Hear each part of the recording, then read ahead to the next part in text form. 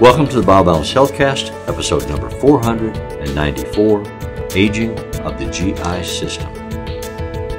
BioBalance Health features conversations about anti-aging medicine. Your hosts are Dr. Kathy Maupin, Medical Director of BioBalance Health, and a leading expert in treating symptoms of aging, and Brett Newcomb, a licensed professional counselor. Dr. Maupin and Brett are the authors of The Secret Female Hormone, the seminal work about testosterone replacement therapy for women, and Got Testosterone, the newly released book for men that helps men choose the most effective and safe form of T replacement. These books are available on Amazon or from Dr. Maupin's office at BioBalance Health in St. Louis and in Kansas City. Dr. Maupin's office is currently accepting new patients. So the GI system, we're talking about that today. Tell me what GI stands for and why we're talking about it. Gastrointestinal. So it's basically the whole system from your mouth to the other end where everything comes out. So is that also called the alimentary canal? Yeah, alimentary. Alimentary canal? Uh-huh. Yeah, and that's right. And yeah, you're the wordsmith. So most of my patients call it the gut or the GI system or their stomach. But basically it has to do with how we take in food, what we do to it, what our body does to it to break it down into something we can use. Because food is just fuel. I mean, I know we use it for fun and we enjoy it, but food really, if we look at it critically, should be used as a fuel. And we should take in the best fuel for our bodies so that we can easily break it down, make it into its component parts, and put it into our body and rebuild tissues and give us energy. So when I was younger, I worked in a couple of factories, and they had assembly lines. And we'd bring in all these raw materials, and then we'd start to spread them out according to different assembly lines that would do different things to the raw materials. And the other end of the factory floor, you get a finished product that would come out like a bicycle. I worked at a bicycle manufacturing company. And that's the way I understand the GI system. We bring in raw materials, we put them in our stomach. Put them in our mouth, chew them up, add saliva, drop them down to the stomach.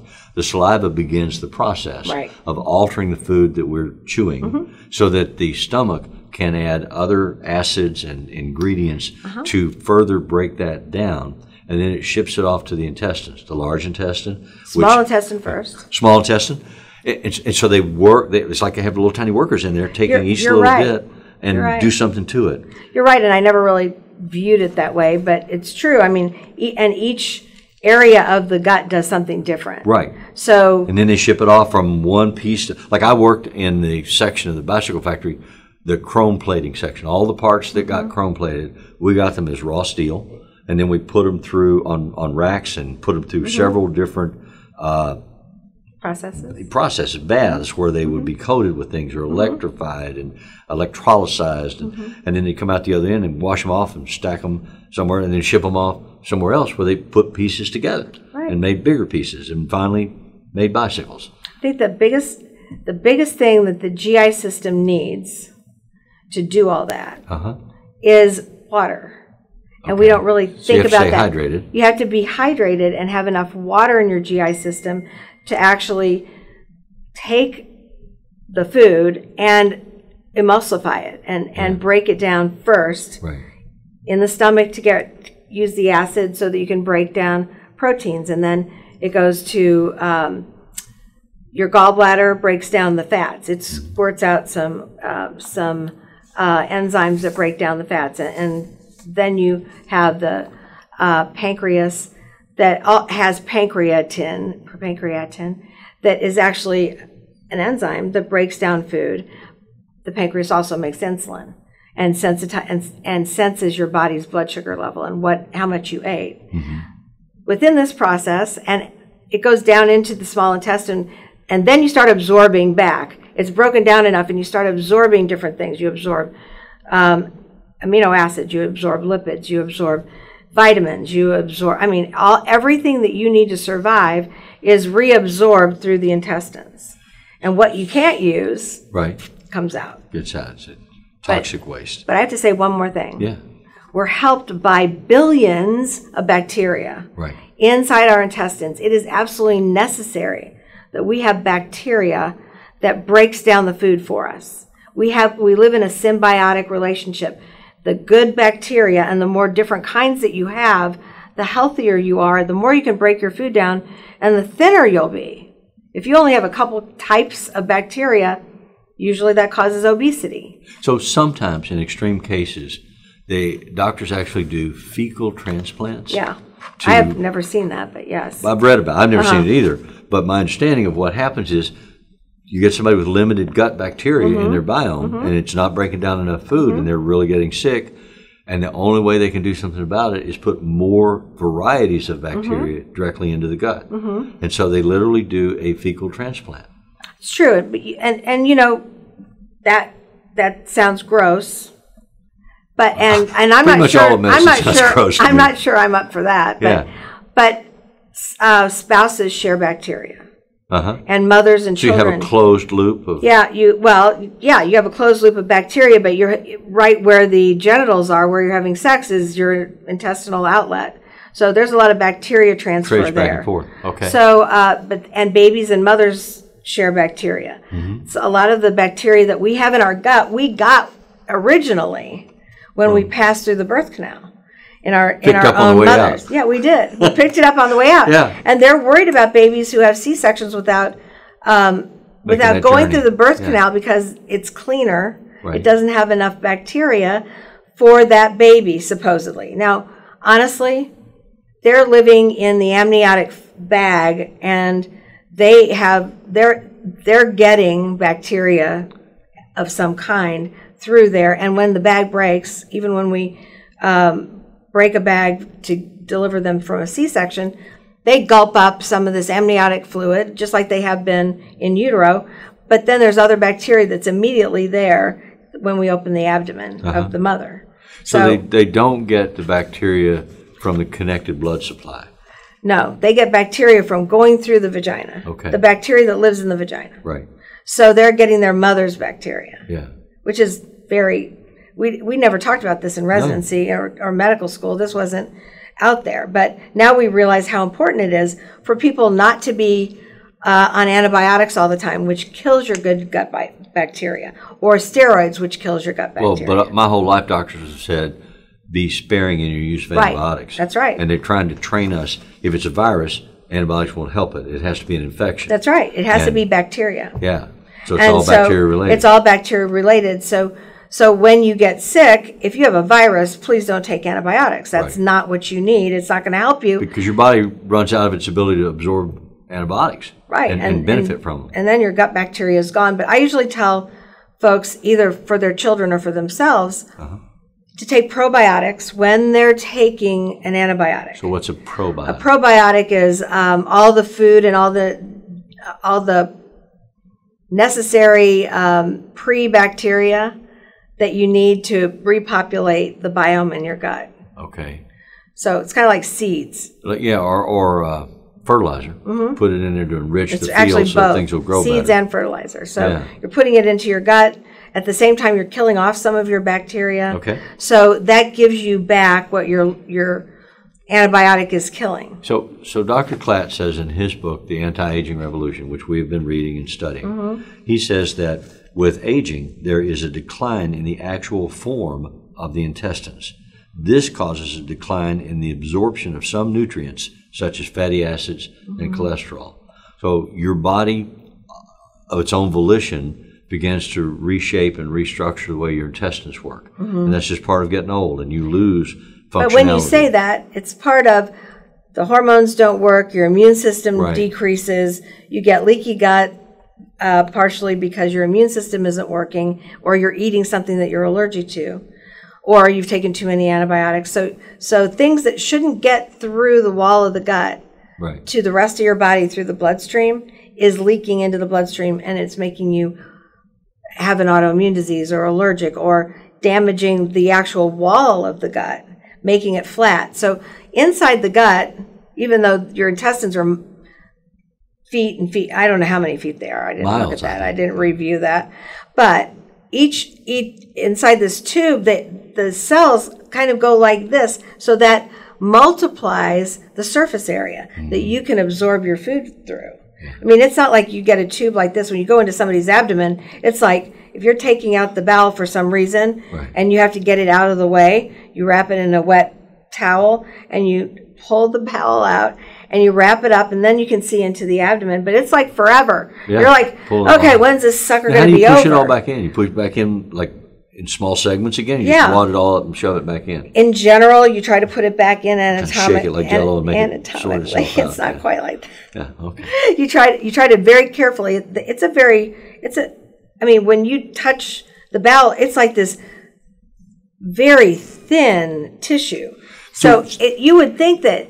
So when you're going to do that kind of surgery, do you already know pretty much like which section where there's a blockage or a rupture or a malfunction of some kind? Or do you have to pull it all out and look for it? The surgeons usually know where the blockage is if they're going to take that out, take out part of the bowel. But where I took the bowel out was in ovarian cancer, uterine cancer. So you had to what we call run the bowel. So you're looking at the outside of the bowel, not the inside of the bowel. So you have to look at each part to see if you have any metastases, or to see if there's been any damage from your surgery. Do you cut that out, like slice it in half and resection it, or do you just cut out a little piece of it? Or in general, if there's metastases on the outside of the bowel, sometimes you're able to get it off without perforating the bowel. But in general, if there's a lot of metastases, you're going to have to do an anastomosis. Take out a portion of the bowel and then put it back together. But it's not usually end to end. You kind of do it aside to end so it doesn't constrict. Yeah. So it's just a different. So it doesn't choke down. So it doesn't choke down. Yeah. I guess doctors long ago figured that out. So that's how I was trained. So the following changes in the GI system occur as aging occurs, unless you do something about it to prevent it from happening. First, decreased ability of the intestinal wall to hold and absorb nutrients makes older people highly sensitive to minor body injuries or insults. Right. So like we need zinc, we need copper, we need all kinds of minerals, we need all kinds of vitamins to survive. They're called essential vitamins, essential minerals. We can't make that stuff in our body. We have to take it out of food. So as we get older, because of inflammation and because of low hormones, which causes inflammation, and because of obesity, we basically are unable to absorb that because it's damaged the wall of the bowel. So we can't get everything in that we put in when we were younger that actually fed us. So I find that I have to give more of the vitamins and the enzymes to people who are older. Right. Because they don't absorb it all. Some of it just goes by. Yeah. Pardon me? Probiotics? Yeah, and probiotics as well. Yeah. And so I'll check their levels, and if I gave that to a 30-year-old, their levels would be great. I give it to somebody who's older, and honestly, they barely have any. Yeah. So I have to kind of watch that. B12 is one of our vitamins that we absolutely positively have to have for our brain and our actually every function in the body, but brain and muscle and neurologic tissue. So when you get older, you stop making an enzyme that actually helps you absorb B12. So oftentimes, it could happen at 40, it could happen at 50, it could happen at 60. So even if you give me B12, I may not be able to absorb it. Right. If I give you oral B12, you can't absorb it. That was the advent of B12 shots. Okay. Because we had to give it a different way because the gut couldn't absorb it. So you could eat all the meat and green leafy vegetables in the world and you're not getting B12 out of it. And so you come in and you go, somebody told me I had MS because my legs hurt and I'm wobbling, and I give them a shot of B12 and it's over. I mean, that's the kind of miraculous recovery you can have from something like that. Not everybody. So is there a specific age at which this happens, or does it depend on each individual's metabolism as they age? Each individual's metabolism. And I think I stopped absorbing B12 when I was 40. It was early, and so did my dad. And that also goes along with early gray hair. And my dad had that too, and so did I. Okay. So, I mean, it's an interesting link, but we have to give B12 just... Oftentimes, nursing homes just give it to everybody. Just give them shots. Yeah. Wow. So the second of these adjustments that Dr. Platts talks about is that drugs, old people are generally given lots of drugs. If they have access to medical care, doctors give them stuff because they need it. So drugs appreciably affect their taste sensation and thereby their appetite. And I've noticed, and this is anecdotal, it's not medical, but in talking to a lot of older people as they age, what they tell me is they get to where they can only taste sweets. Right. And so they tend to only eat sweets, or they drink something like Boost or Ensure because they don't want to eat, they're not hungry, and they resist being challenged to eat more food. So I remember my wife's grandmother, the last 2 weeks before she died, didn't eat anything but red velvet cake and donuts. Right, but at that point, we weren't worried about if you're 90-something and you're eating red velvet cake, you know, your life has to end at some point. Yeah. And if you can't taste, then there are a lot of other things. You lose the taste for life. Yes, yes, you do. And there's a lot of other things that have happened. But that's true. I mean, medications have a lot more side effects in people who are older, or they're not absorbed at all. Because, I mean, the medicines. So something like thyroid. Thyroid's like kind of fragile. It has to be absorbed by your stomach and broken down by your stomach. It has to be absorbed in certain parts of your intestine. And in some parts, it requires energy to push it through the intestine. So you can't get a thyroid shot? No. Like a B12 shot? No.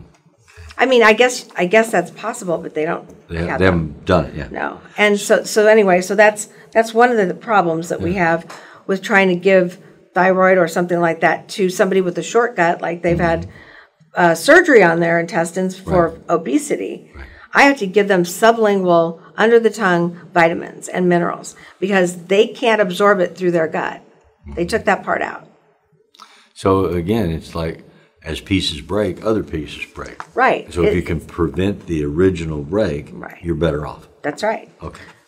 The third thing he identifies is malabsorption can be caused by low levels of gastric acids. That's in your stomach or in your intestines? Stomach. Gastric is stomach.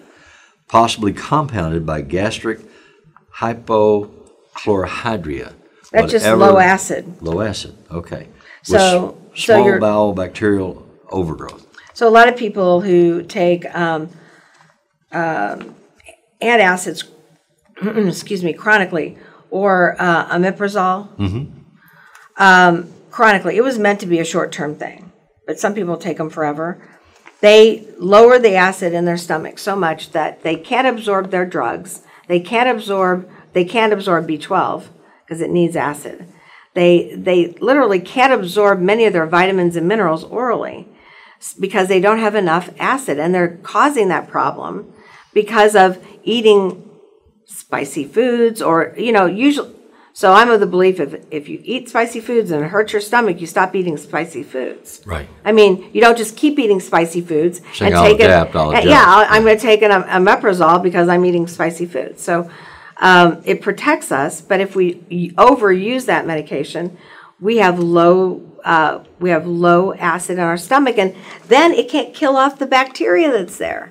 So then we get bad breath, and that's what they're talking about. Right. Basically, the overgrowth of bacteria. Okay.